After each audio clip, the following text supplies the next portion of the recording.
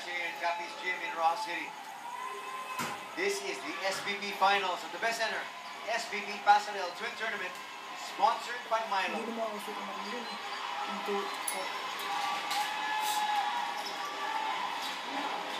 Nice pass.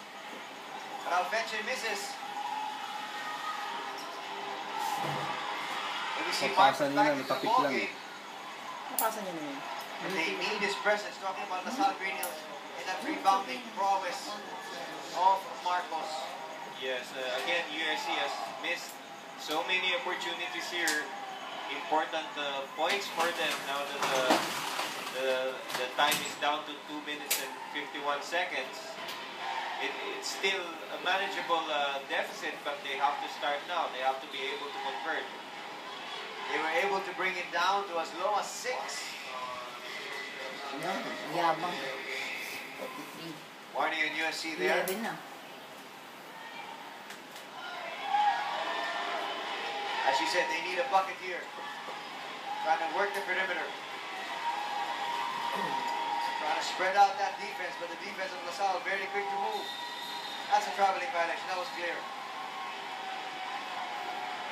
Again, another missed opportunity. But now they need to make some stops and try to run, try to score in transition. Teardrop shot, misses everything.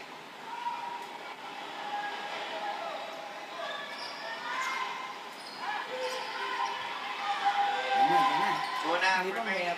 Pag 59 seconds. LaSalle ordering a press.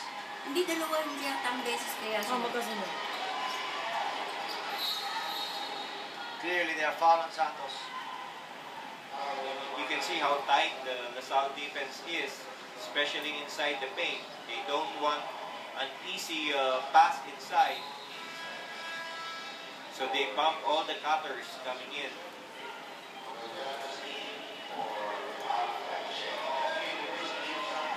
Alfrechi now will take a seat. Jovellanos right back into the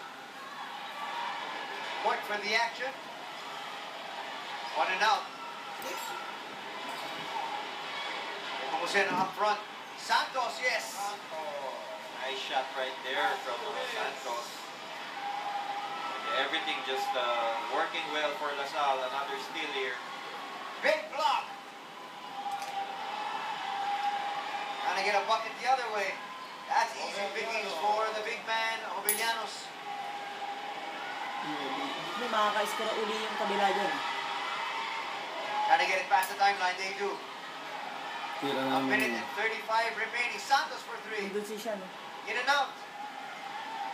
But LaSalle will get another crack. That's going to be a traveling violation of Vesagas. Well, LaSalle needs to be more patient. Time is on their side and they still have a good lead. They cannot hurry their shots. Gala. Nice forward pass. Great passing there by USC. Yes. Beautiful breaking of the press. And LaSalle starting to feel the pressure.